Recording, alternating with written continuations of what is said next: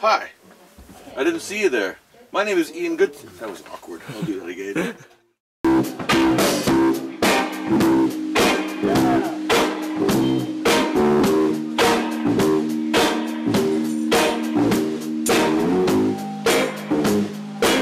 Can I get a step touch from the band?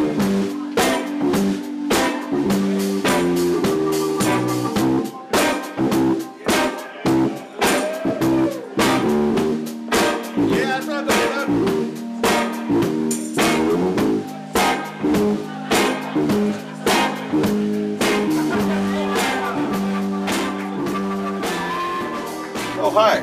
I didn't see you there. My name is Ian Goodtimes, and I make a living supporting my family by playing music in the entertainment industry. I play the bass and the bagpipes and the guitar, piano, I sing, I play saxophones, harmonica, a whole bunch of other instruments I can't think of now. I also do technical things. I am stage manager, production manager, tour manager, audio engineer, lighting designer. I'm also a licensed pyrotechnician. I blow shit up and it's kaboomy!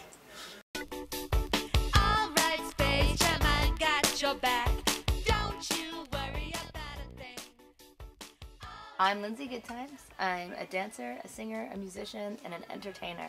I dance with many different companies. I started Femme de Feu, a fire dance company that turned into an aerial company. I've done aerial with them. I performed in the Five Hot Bitches and Space Chums and the Good Times and Circus Orange and lots of other stuff. And who's this besides you? This is Roxy Jean Good Times.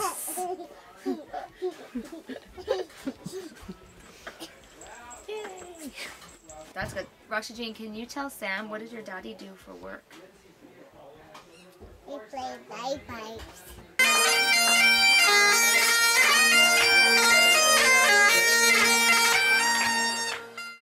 What does mommy do for work? Dance. Collectible halftime, my band had a show. Everybody that I knew was there. I was shaking, I was nervous 'cause Come on, baby, let me through your soul. Come on, baby, let the good times roll. Roll all night long. Come on, baby, tell me this is this. This is something. What is your question? My question is, why'd you change your name to the Good Times when you got married? Because we started using the Good Times. People started calling me Good Times instead of Good. It used to be Good Hugh, but then I changed it to Good Times a couple years before we got married. Didn't we? Yeah, we started calling ourselves the Good Times before Yeah. we got married. And then when we got married, we decided that it was only 4 letters for Yeah. Ian's last name. So it's the and same that thing. women change their last name all the time, but why not change it to a name that you choose together? Yeah. And it's way more show busy, because who gives a damn about Good Hugh? Not Seriously. me. I would never change my name to Good Hugh. It's not a Maybe good that was it. name. Yeah. Roll all night long. Roll all night long. Roll all night long. What inspired you to go into the music or entertainment industry? Like, when did you start? Why did you start? How'd you get into it? You can go first. Okay, well, I started dancing when I was young, and I loved dancing. And I still love dancing, so, and performing and entertaining. So I just started when I was young, and then I went to a school of the arts. And then after the school of the arts, I went to a 3-year training program for professional dancers. And then after that, I moved into music. And it just sort of naturally, organically, other things came in and started working more with music and on stage and aerial, and just I haven't stopped. I knew since I was 14 that I just wanted to play music for a living. So that's all I pursued. That's what I did.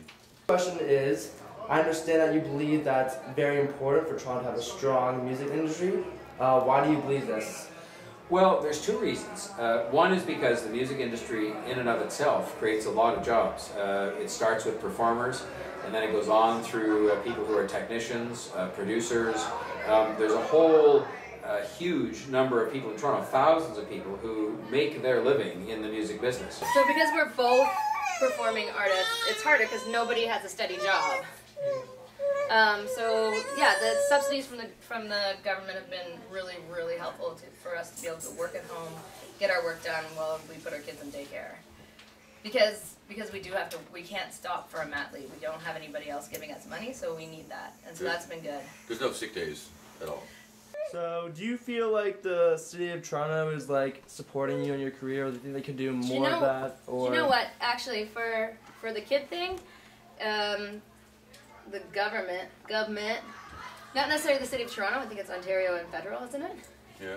Well, no, and also, so the subsidies for daycares and stuff like that really help us out. We just have to go prove that we're poor, which isn't that hard for us. And then, like, so the other kid, Roxy Jean, she's in daycare. She's is subsidized by the provincial government, somebody. what is the city of Toronto doing to support the music industry? Well, we have to do more, but right now, you know, we've set up a music office, which I think is going to be good. For grant money, like from the city of Toronto or Ontario, I apply for stuff, but I never get it, so I just give up. I just go back to straight up capitalism, which you work hard and you sell your product or service, which is whatever we do. A lot of the problems they have now, for example, are when they want to have a concert, especially one outdoors. In Toronto, we make them sort of go through hoops to get permits, and it isn't easy to find a place to have a concert outdoors.